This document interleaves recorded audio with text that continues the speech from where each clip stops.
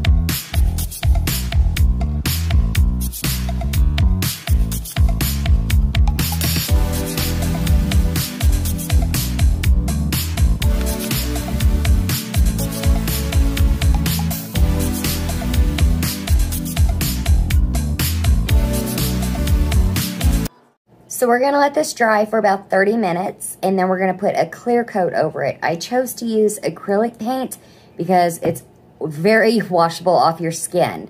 And I don't like wearing gloves. Some of the latex ones makes me break out a little bit, and they're real powdery and dry my hands out, blah, blah, blah. I could wear gloves and use whatever paint I want, and then of course put a clear coat over it, and it would be just fine. But I don't like it. I like to use my hands. I like to feel the texture and stuff. The reason why I chose to use a spongy brush is because it gets down in this wood grain, and it's easy to get in these corners, as you guys see. So we're going to let this dry for about 30 minutes, and then we're going to spray a clear coat on it, and I'll see you guys in a little bit. Okay, guys, so I went ahead and sprayed the clear gloss on. I forgot to film it. I'm so sorry.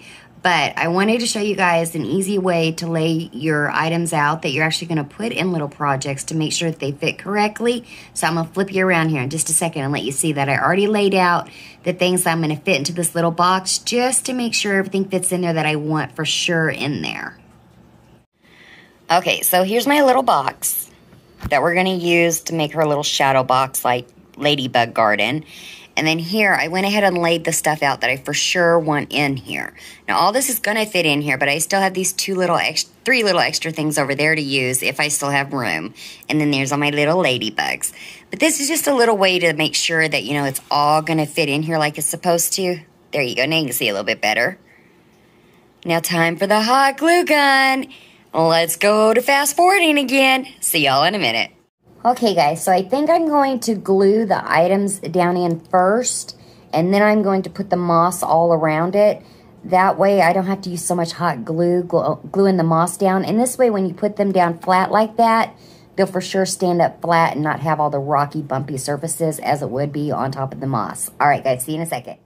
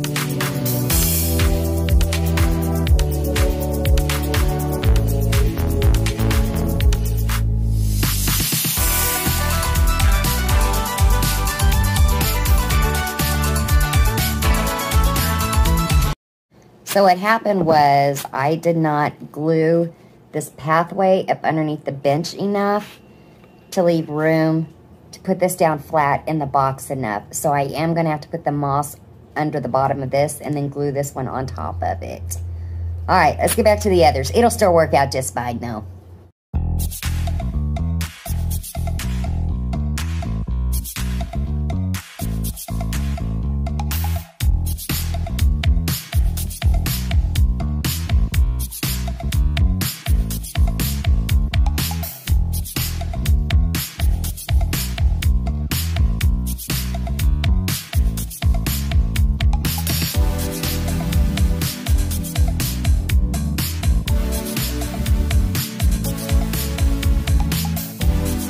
Alright guys, here's what we have so far.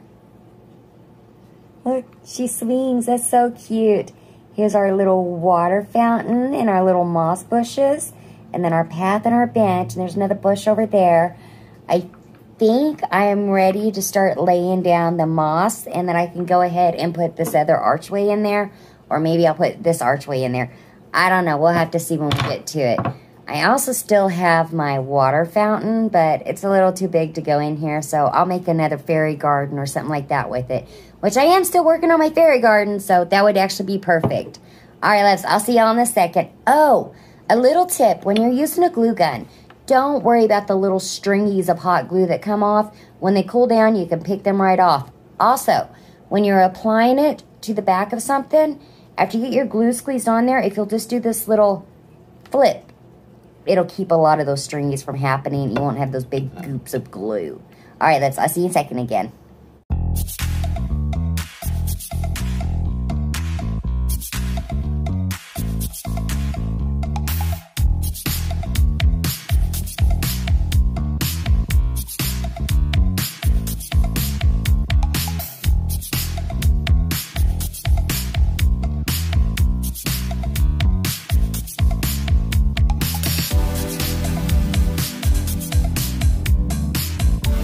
Okay, so I know you guys see me pressing this moss down in here, and this is why. Uh-oh, I need to glue that down a little bit better. Look, this moss just falls everywhere, so I wanted to get the hot glue up above it to kind of hold it in there a little bit better. All right, I'm going to glue this one back in. See y'all in a second.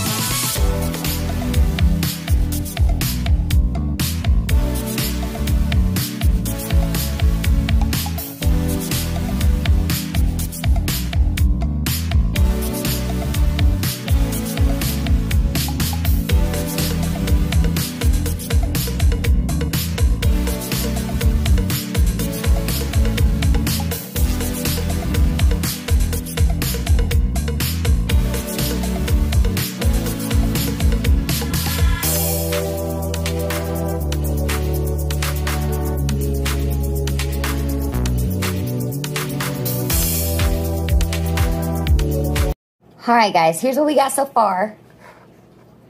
All secured in there again. The moss is actually staying in there because I did that little pressing motion and got it all pretty much covered. Now, it does still look loose, but that's because I shoved it down in there and it's all gooped up on top of each other. I think I'm going to go ahead and add this little pond over here in the corner, right here in front of the fairy swinging. And then go ahead and add on, I think this is the one we'll use, right here at the end of the pathway. And then we'll start gluing on our ladybugs. Okay, guys, we're back to it.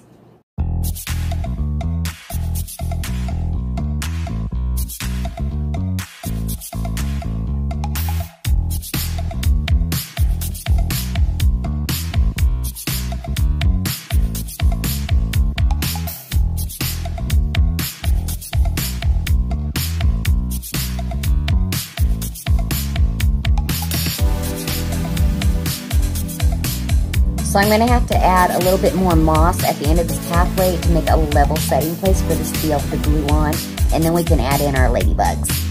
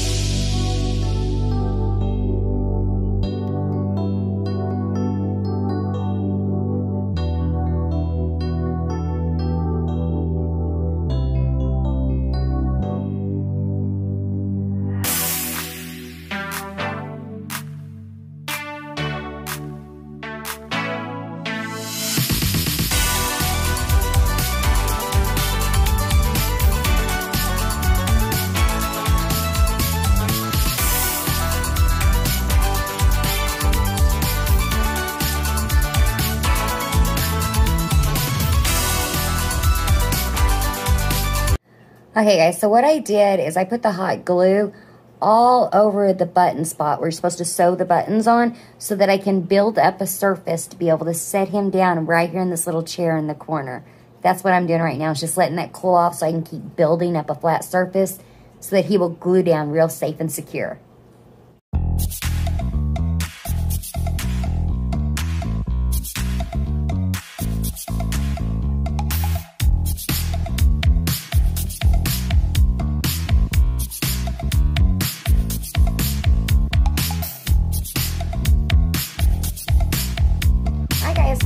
Here is the Ladybug Garden with the Dollar Tree items. I am going to go find a white Sharpie and then a red and black Sharpie, and I'm going to put some little ladybugs around here, just make some finishing touches, and I'll let you guys all see it, and then we'll show the finished Ladybug Garden. I'll see y'all in a second. So I went ahead and got my Sharpies out, you guys, which I just learned they do not draw very good on painted products. And I can't find a white Sharpie, so I'm not sure what I'm going to use for the ladybug eyeballs. And I also wanted to fill in their eyeballs on here just to make them stand out a little bit more, but I can't find a white Sharpie. Anyways, I'm going to finish this up here, and I'm going to put our friend's name, which I'm not going to show you guys that. So after I get it done, I'm going to cover that part up and then just show you the finished product. So I don't want you all sneaking over and telling her that I made it for her. So I'm going to finish this up, just a little bit of artistry on the outside of it, and I'll see y'all in a minute.